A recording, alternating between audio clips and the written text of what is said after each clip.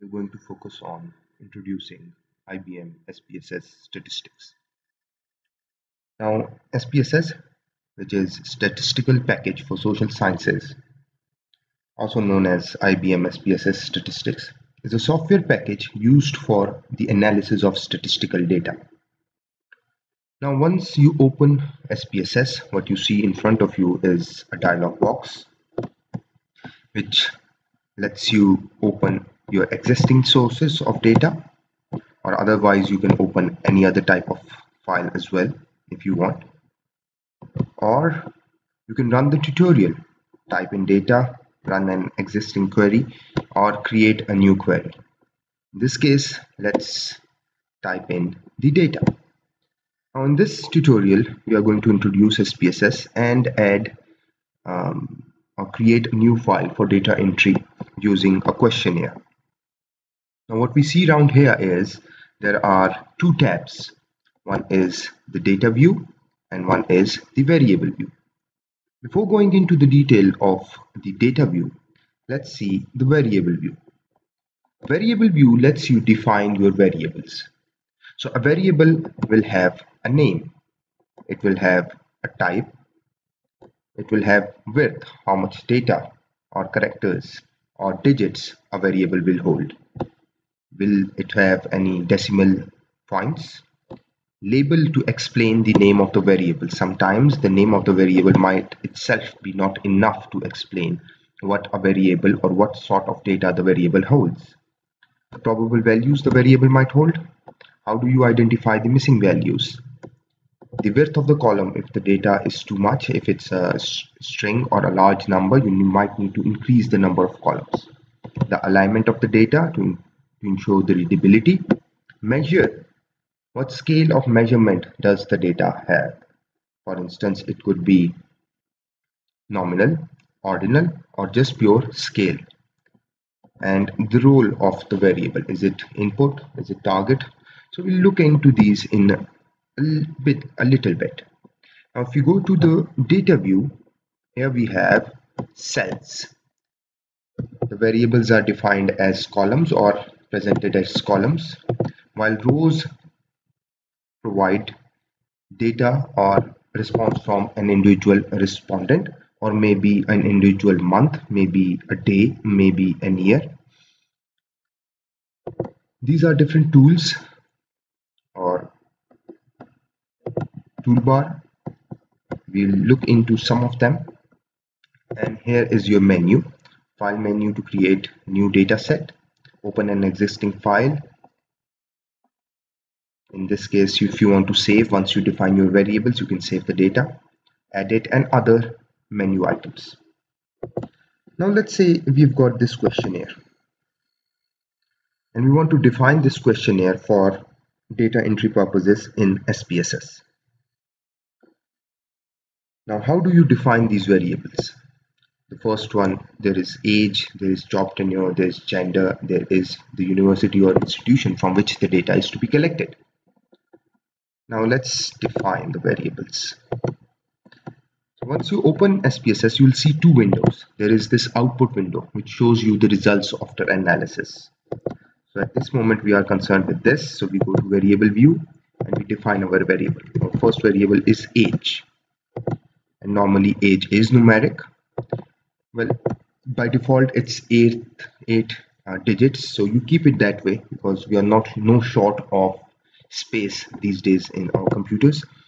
Age will not have any decimal points, so there's no point having two decimal points. You can just put in 0. Now you do not need to add any label for this variable age because by itself the name is self-explanatory. You do not need to explain what this variable will store. Values. Now if you see the questionnaire, here it is open-ended, so the respondents are just adding their age. You can later transform them into classes. Then there is job tenure. Let's see, job tenure. Now this gives you an error. Variable name contains an illegal character. This means that you cannot have space in the variable name. So job tenure. This is fine. Again, it is open-ended, so we keep it that way. Now age is actually a scale variable. Its scale of measurement is interval, and in SPSS, interval and ratio is taken as scale. Job tenure, it can be an interval level variable, so you keep it as scale. So we are going to input the data. Yes, we are going to input the data. The third one is gender. Gender, obviously it is either male or female. It's not numeric, but since it's a statistical package for social sciences, what we should do is we should assign numbers to the categories. In this case, how you do it is you go to these values, press the button, and 1 is for male and 2 is for female. So you press add and you press OK, and here it is. Okay. Now gender is a nominal variable. Now university was the last variable. Now again, either if you have predefined a list of university, it's always a good idea to give it values. Otherwise, what you can do is store it as a string variable.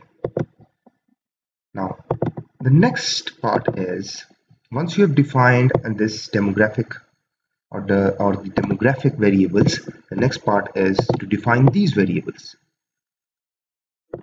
So now if we see that these variables are basically indicators or items for a particular latent variable.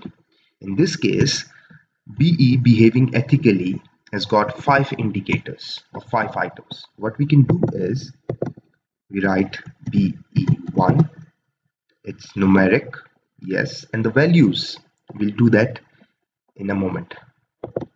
And it's a ordinal variable. BE2, BE3, BE4, BE5. Now we have defined the 5 indicators for behaving ethically. Now, but we do not know what BE1 means. We do not know what BE2 means. We do not know what BE3 means, and same is for the rest of the items. So what we can do is we can actually copy these statements and put them here. So we just paste them, copy them from there, and just paste them here. So those statements are copied, and you can do this for the rest of the statements as well. Now we go to values, and we've got a scale here. It's a Likert scale from 1 to 5, where 1 is a strongly disagree and 5 is a strongly agree.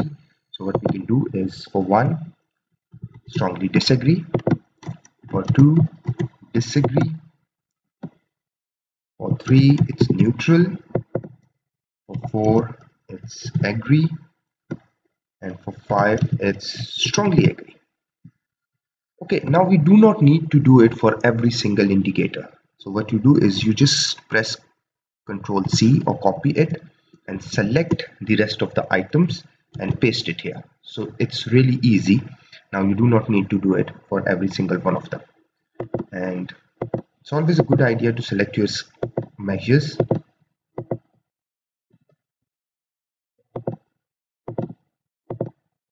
Okay, now there is one question that might come to your mind. Why is interval and ratio combined as scale? Because the measure of central tendency for interval and ratio level variables is mean, while the measure of central tendency for nominal scale variables is mode, and for ordinal scale variables is median. That's why the interval and ratio have been combined into scale. Now once you define all these variables, you can define the rest of these variables as well, or whatever variables are there in your questionnaire. So the next step is adding your data, inserting your data. So we come to data view, and we can see here that these variables are defined separately as columns. So what we can do is, let's say I've got a questionnaire in my hand. So what I do is I number it as number 1. So numbering it will help me later. If there is a mistake in data entry, I can track which questionnaire it is. So let's say the age is 26. job tenure is 5 years, gender is 1, university is say CUI, BE. They have, okay, what was their response for question number 1? Let's say they selected 4 or 5 or 3, whatever the number they selected. So you just keep on adding these numbers: 4, 5, 4, 3, 4. So this is how you define the variables, and this is how you can enter your data into SPSS. Thank you very much.